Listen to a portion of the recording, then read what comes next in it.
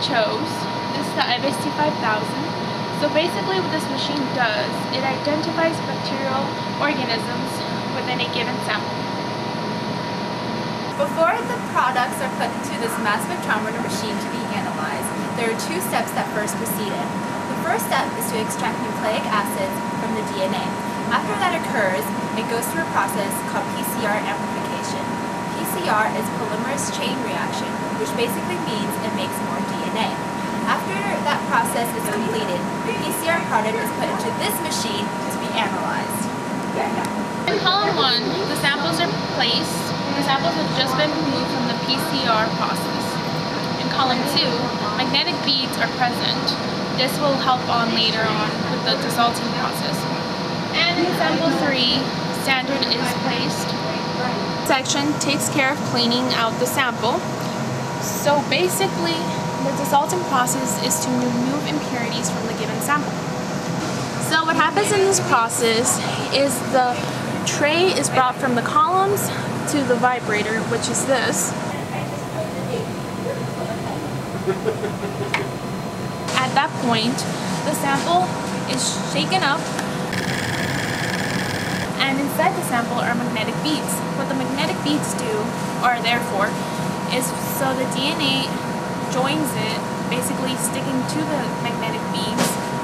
Then a reagent is added to compete with the DNA for the place on the magnetic beads. So basically the DNA is then floating around and is clean. After the product goes through the desalting process, it comes to this part of the machine where it goes through a process of it being electrically sprayed.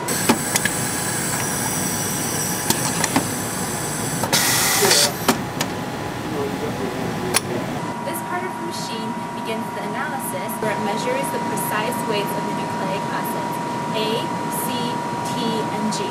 This can properly identify which bacterial organisms are present in the sample because each organism has a unique base composition. This organism is then matched up in a database which contains known organisms, where we can properly identify the exact identity of the bacteria. Usually, when sick people go to the hospital to take their blood sample to determine which bacteria inhabit their body, the process takes 3 days, and that is too long. The doctors only give them a generic antibiotic which doesn't properly fight the infection because they don't know what is in your body. But with this machine, the beauty of it is that not only will it precisely state what bacteria you have, but it also takes shorter. It takes only about 8 hours to tell you the results of what bacteria has attacked to your body. So that way, doctors can treat you quicker and more correctly because they know the exact bacteria you have. Yes.